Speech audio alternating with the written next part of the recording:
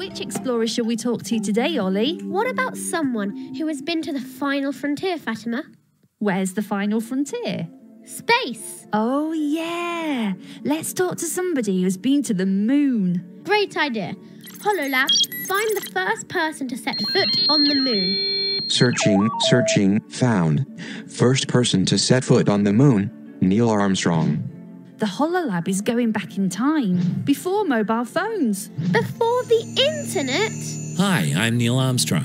In 1969, I was the first person on the moon. Hi, Neil. We're Fatima and Ollie, and we want to ask you a few questions about the moon landings. Okay, sure. Nice to meet you guys. Shoot. How did you get to the moon, Neil? I got to the moon as part of the Apollo 11 mission aboard the Saturn V rocket. Why did you go to the moon? Because no one had been there before, and we wanted America to be the first country to do so. The president asked NASA to design and build a rocket to take us to the moon. How did you get ready to go to the moon? I and the other two astronauts spent months training. We had to understand how to fly the rocket and land the lunar module, and how to get home again. Was training hard work? It was really hard work. It was great fun, too. It was a real adventure into the unknown. No one had ever been to the moon before. NASA had to develop most of the technology we needed for this trip from scratch. Was it scary? Between me and you, it was scary. Sitting in the huge rocket, waiting for takeoff, I was super excited and super scared.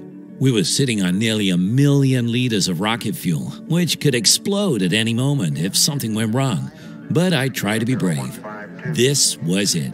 The moment we've been training so hard for. 3, 2, 1, 0.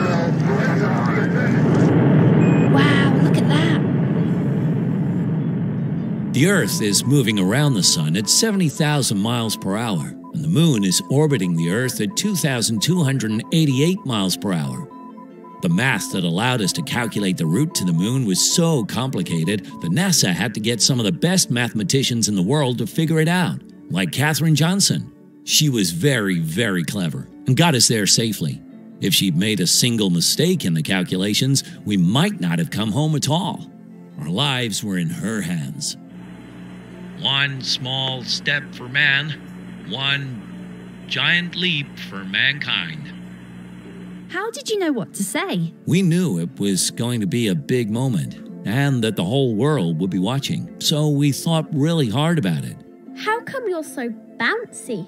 When you're on the moon, gravity is just 1/6 of what it is on Earth. So on the moon, I only weighed about 15 kilograms. What did it feel like being on the moon? When I was on the moon, I looked back at the Earth, where everyone I knew and loved lived, and it looked so small, like a beautiful marble. Wow! Thank you very much for answering all our questions, Neil Armstrong.